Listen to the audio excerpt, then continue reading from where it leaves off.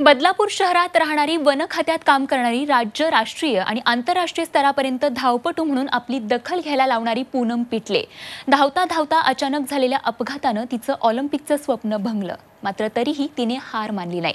तर आपल्या स्वप्नपूर्तीसाठी तिने आता दुसरी वाट धरली आहे. तर कोणती आहे ही तिच्या आयुष्याला मिळालेली दुसरी दिशा बघूयात. सोलापूर शहरात जन्माला आलेली ही पूनम पिटले सर्वसामान्य मुलींसारखीच लहानाची मोठी झाली.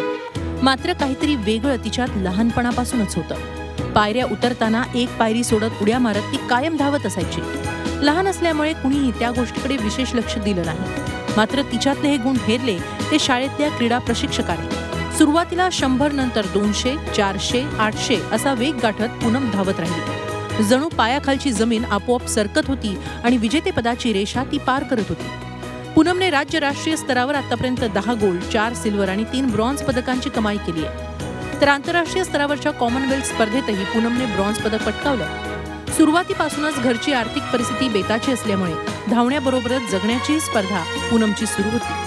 हे सर्व सुरळीत सुरू असतानाच अचानक एका स्पर्धेत धावता धावता पूनमच्या पायाची नस तुटली आणि तिचं ते धावणं कायमचं थांबलं आणि तिचं ऑलिम्पिकचं स्वप्नही भंगलं. सुरुवातीला पूनमला खूप नैराश्य आलं. जणू आपलं आयुष्यच थांबल्यासारखं वाटलं. मात्र त्यानंतर आपल्या धावण्याचा प्रवास थांबलेला असतानाही तिने दुसऱ्यांच्या आयुष्यात धावण्याच्या प्रवासाला सुरुवात केली. गुरुच्या भूमिकेत शिरून तिने अनेक ॲथलीट्स घडवायला सुरुवात केली. गावागावातल्या शाळांमधून, आदिवासी पाड्यांमधून तिने विद्यार्थ्यांची निवड केली आणि त्यांना प्रशिक्षण द्यायला सुरुवात केली. आज ती 38 विद्यार्थ्यांना घडवते आहे. त्यातल्या काही विद्यार्थ्यांनी जिल्हा स्तरावर यशही मिळवलंय. हे सगळं करत असताना जवळपास 6-7 वर्ष वन खात्यात अधिकारी म्हणून ती नोकरी करते. त्याच कमाईतून ती विद्यार्थ्यांसाठी खर्चही करू शकते. यापुढे जाऊन पूनमला एक स्वतंत्र खेळाची शाळा उभारायची आहे. पूनमच्या या जिद्दीला, तिच्या स्वप्नांना झी24 तासचा मानाचा मुजरा.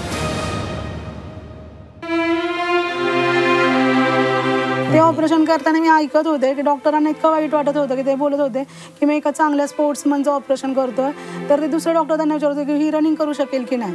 तर ते बोलले की मला नाही वाटत की ती आता 99% रनिंग करू शकेल.